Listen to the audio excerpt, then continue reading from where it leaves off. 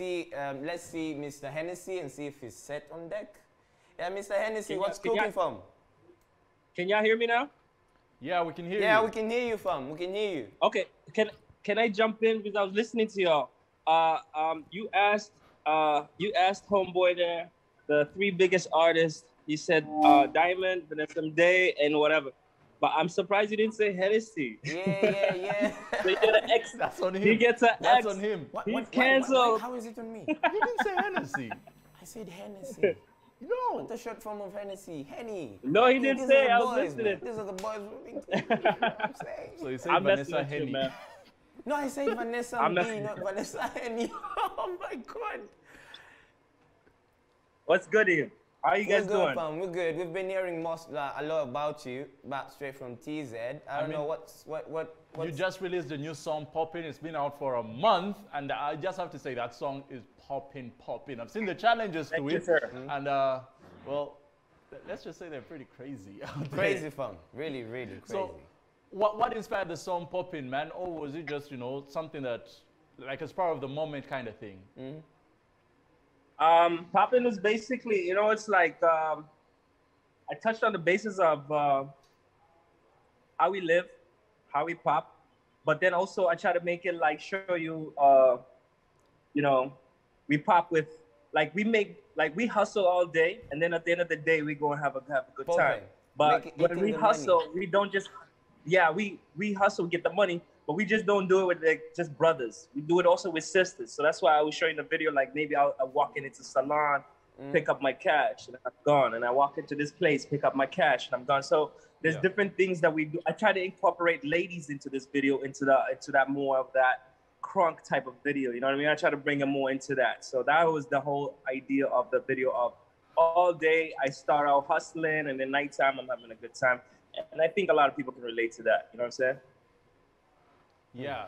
So, when someone listens to Tanzanian music, they expect, Swahili vibes, all of that, but you're different. You're one of the few artists who doesn't necessarily rap in Swahili, but you chose to rap in English. Actually, the song comes out really nice and neat. So I want to know, what was the reason behind you, because I'm pretty sure you speak Swahili, you do what, but what was the reason behind you choosing to rap in English rather than the dominant Swahili from your nation? Yeah. Because first of all, for all the people who are watching right now who don't know Hennessey background, just a quick background I'll give you about me. I grew up in the States and I grew up in Toronto, Canada. So when I started music like a while ago. And when I started writing in English, I never did it in Swahili, but I do understand Swahili. So when I came back to Africa, when I came back to Tanzania, like around 2012 and stuff like that, I was looking at the game and I was like, yo, these guys ain't gonna really understand me and stuff like that. But I came here on a different vibe, you know what I'm saying? So I ended up opening up my label, and then, open up, I signed some artists, and then I'm also an artist, but I find myself, I was always in the studio recording. And then, some few people are like, yo, why don't you just do you? You know what I'm saying? And it's a passion. So that's why you hear a lot of English in my songs and a bit less Swahili. And then it just took off from there. But the good thing is that, with the label and with the movie, I got a movie production, stuff like that I'm doing out here. People are loving the swag. People are loving that I'm not copying. Listen, it's like this. The industry has about, let's say 100 artists. Out of 100 artists, you got 95 who are all singing the same thing and sounding the same way. For me, I'm not really down with that. So my type of vibe is like, yo, I'm a certain food. Like if you like chicken, you wanna eat chicken, you wanna taste chicken, then karibu. If you don't like it, it's all good. So I'm very appreciative for my Tanzanians and East African brothers and sisters who are supporting me and also putting me on the map. And to be where I'm at right now with the type of music that I'm doing, it's not easy, but I appreciate it.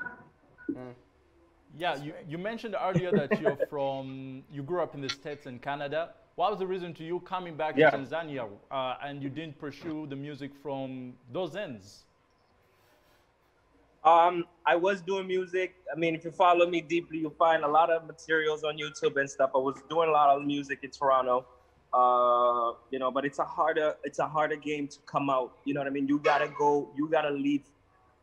leave Canada and go to US and push your music out there for a long time. So you know, when I came out here, it was for me just to be here for like 6 months, and then I was out, you know, going back to North America. But when I came back out here, I was just like, yo, there's so much opportunities, there's so much businesses, there's so much this, there's so much that. And then that just changed my whole perspective. And I was just like, nah, I'm not really ready to go back to North America because, you know, I saw now, like, I saw the African dream. Like, I saw it, like it was in front of me. I thank God, I guess the way I grew up and what I see, I guess what I see is that I realized, like, this is hot. Like, Africans, the problem is Africans don't realize, like, everything about Africa is beautiful.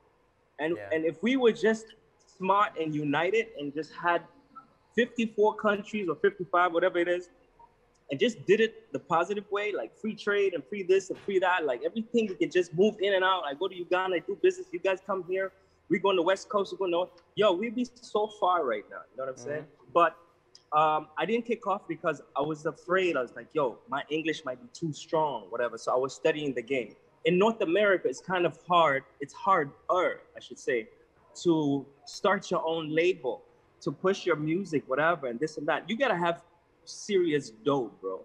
Like, I remember when I was in Toronto, like, I met up with, you know, Tory Lanez and those type of guys, Director X and those type of people. You know what I'm saying? I was in university and I was interviewing Tory Lanez.